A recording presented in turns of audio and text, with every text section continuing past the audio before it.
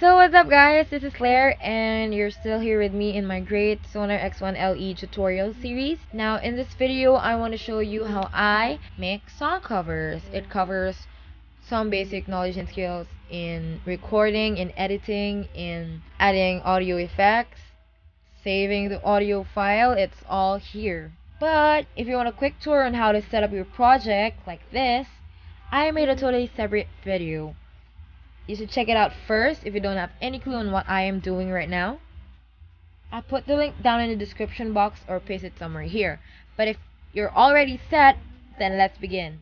So I'll make this tutorial really easy, really fast. And I have one audio track where I will record my voice while making the cover. First, gonna show you how to insert a track. Now, if you have a track in your library or in your desktop, in your documents, wherever, open it to the location, and then, for example, I'm gonna use Beyonce's Irreplaceable Instrumental, and I could just click and then drag it to Sonar X1 LE, and then you can see the progress by seeing how it is imported. 100% is finished. So you have your track here, and to see it clearly,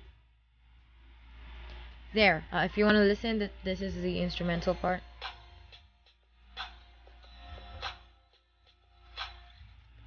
So that is your instrumental, and then the next step is you're gonna record your voice.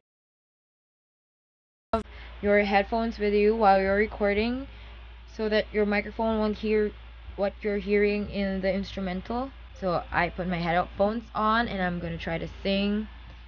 I could press this. Make sure that you're in the start of the track. Click there, and I could press R or press this button. So I'm gonna record it. When you record, you can hear it like count in metronome. Okay, 5, 4, 3, 2, 1. To the left, to the left. To the left, to the left, oh, oh, oh. To the left, to the left. Press stop. To here is your recording. If you want to listen now, I believe that this track has really annoying background noise. To hear the plain recording, you could click this. To the left, oh, oh. To the left. That's your recording of your voice. It has background noise, but at some point, when you hear the entire mix, you can't notice it anymore.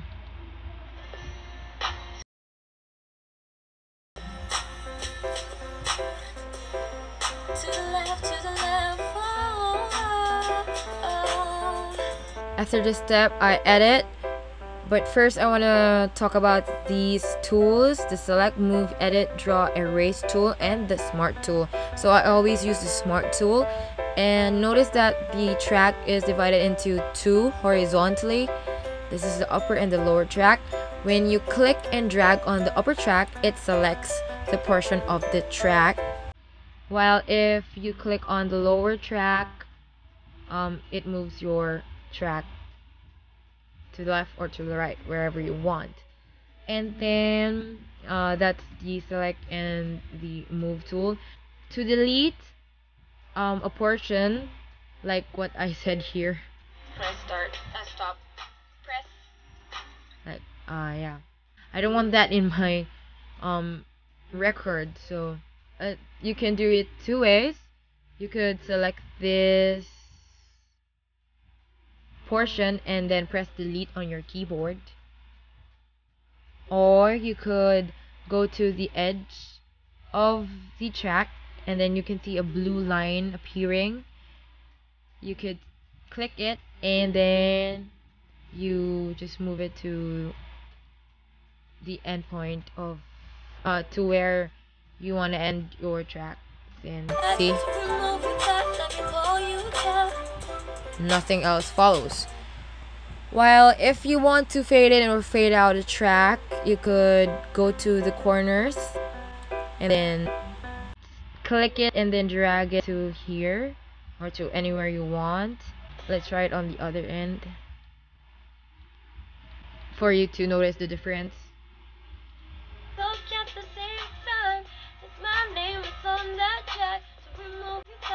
So it's fading out, right?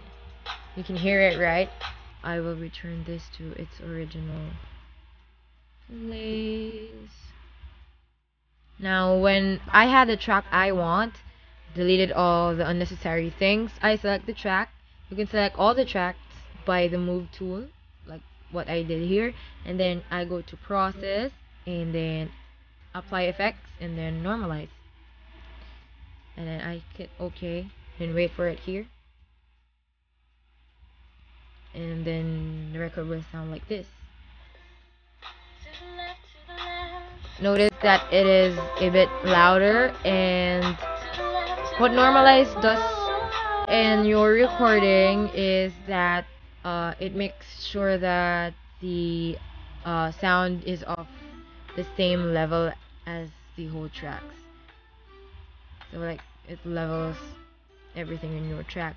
And yeah, for example, I want to delete this part because it's just a distraction.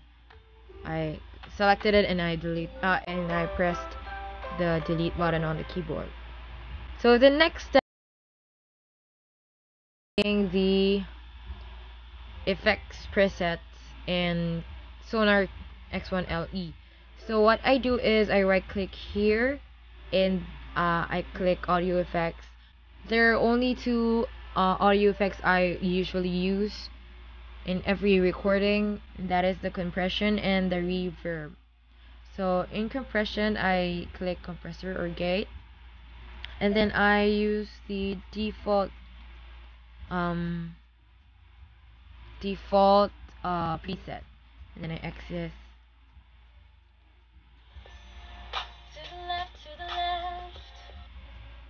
I can't really define what compression and reverb could do, but I think you could just notice it in your recordings that is better compressed, and I think you should just search it if you want to define it. Next is the reverb.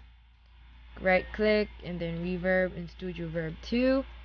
Here I also click the default. I think the safest range for me here is around 0.1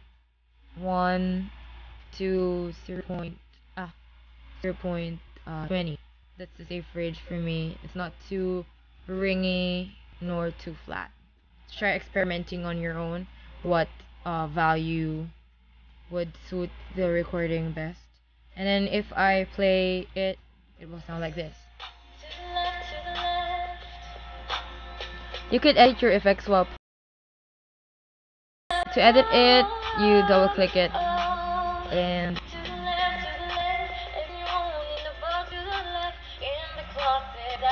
yeah, that's not sounding so much.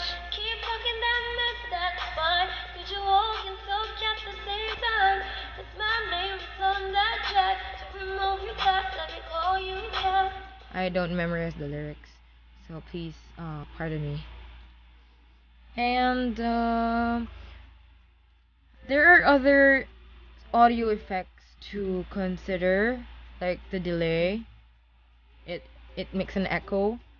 Presets you could use, like if you want to sound like in a cathedral or in a piano hall or in the snare